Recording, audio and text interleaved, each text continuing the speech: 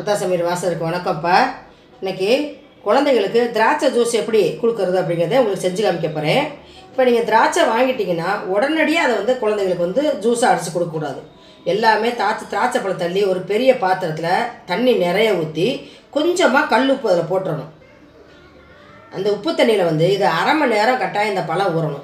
ஏன்னு கேட்டோம்னா இந்த பழம் இருக்குது பார்த்தீங்களா, இந்த பழத்தில் இப்போ நான் காம்பு பிச்சுட்டு வச்சுருக்கேன். இந்த பழத்துக்கு மேலே இந்த இடத்துல பார்த்தோம்னா வெள்ளையேன்னு ஒரு படலம் படிஞ்சிருக்கும். அது பூரா எல்லாமே கெமிக்கல் தான். அதனால் என்ன செய்யணும், இதை வந்து இந்த பழத்தை எல்லாத்தையுமே எடுத்துட்டு ஃபுல்லாக தண்ணியில் போட்டு உப்புக்கல் போட்டு ஊற வச்சிடணும். நான் எங்கள் வீட்டில் குழந்தைகளுக்கு கொடுக்கறனால ஏற்கனவே அந்த மாதிரி கழுவி நான் எடுத்து வச்சுருக்கேன். இதே மாதிரி தான் நீங்கள் செய்யணும். அவசரப்பட்டு டக்குன்னு நம்ம வந்து ஜூஸை அடிக்கக்கூடாது. கெமிக்கல் ஃபுல்லாக பிள்ளைகளுக்கு போயிடும். இப்போ இந்த 6 மாத குழந்தைக்கு எவ்வளோ ஜூஸ் கொடுக்கணும்னு எடுத்து காமிக்கிறேன். இப்போ நான் அந்த அதாவது பிளாஸ்டிக் சல்லடை தான் யூஸ் பண்ணியிருக்கேன். இது உங்கள் வீட்டில் இரும்பு சல்லடை தான் சரி. காப்பி வடிகட்டினாலும் கூட அதில் ஒரு 4 நாளுமா பழமாக போட்டு இப்படி நல்லா ப்ரெஷ் பண்ணோம்னா ஜூஸ் கிடச்சி போகும். இதை டக்குன்னு உங்களுக்கு செஞ்சு காமிக்கிறனால இவ்வளோ பெரிய சல்லடையில் போட்டிருக்கேன். இப்போ அந்த பழத்தை இதில் சேர்த்துக்குவோம்.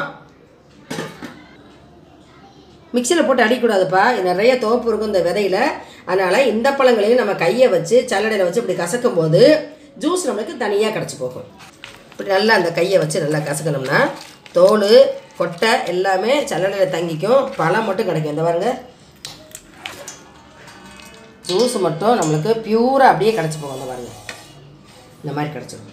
நிறையவே ஜூஸ் இருக்குப்பா. கொட்டை இருக்க பழம் தான்ப்பா வாங்கணும்னு சொல்லியிருக்கேன். கொட்டை இல்லாத பழங்கள் எந்த பழங்களுமே, இப்போ பப்பாளி பழம் பார்த்திங்களா, பெரிய பெரிய பழம்லாம் வருது. அதை நறுக்கணும்னா உள்ளுக்கு ஒரு விதை கூட இருக்காது. எல்லா பழங்கள்லேயும் விதை இருந்தால் தான் நம்மளுக்கு உடம்புக்கு ரொம்ப ரொம்ப நல்லது. விதை இல்லாத பழங்களை சாப்பிடும்போது அந்த பழங்கள் மாதிரி தான் நம்மளுக்கு வந்து மலட்டுத்தன்மை வரும். குழந்தைகள்லாம் ரொம்ப கஷ்டப்படுவாங்க. அதனால் அந்த மாதிரி பழங்களை சூஸ் பண்ணாதீங்க. இந்த மாதிரி பழங்கள் வாங்கி கொடுங்க. விதை இருக்க பழங்கள் வாங்கி கொடுங்க. நல்லா எடுத்தாச்சுப்பா. வெறும் தோலும் விதையும் சல்லடை தங்கிடுச்சு. நல்லா ஜூஸ் மட்டும் நம்மளுக்கு தட்டில் கிடச்சி போச்சு. இது ஒரு சில்வர் டம்ளரில் மாற்றிக்கோங்க. இந்த ஜூஸ் வந்து 6 மாத குழந்தைகள்லேருந்து கொடுக்க ஆரம்பிச்சிடலாம்ப்பா. இந்த மாதிரி ஒரு பாத்திரத்தில் தண்ணி வச்சு அந்த ஜூஸ் உள்ள டம்ளரை தூக்கி உள்ளே வச்சிட்டோம்னா லைட்டாக பாயில் ஆயிரும். பாயில் ஆன பிறகு கொதிக்காத நிலைமையில் அதை எடுத்துடணும். தண்ணி கொதிக்கணும், ஆனால் ஜூஸ் கொதிக்கக்கூடாது. லைட்டாக ஹீட் ஆனோன்னு எடுத்து வச்சு குழந்தைங்களுக்கு கொடுத்துடணும். நல்லா தண்ணி கொதிச்சிருச்சுப்பா, ஜூஸ் ஹீட் ஆகிடுச்சு. இப்போ நம்ம டம்ளர் எடுத்துருவோம்.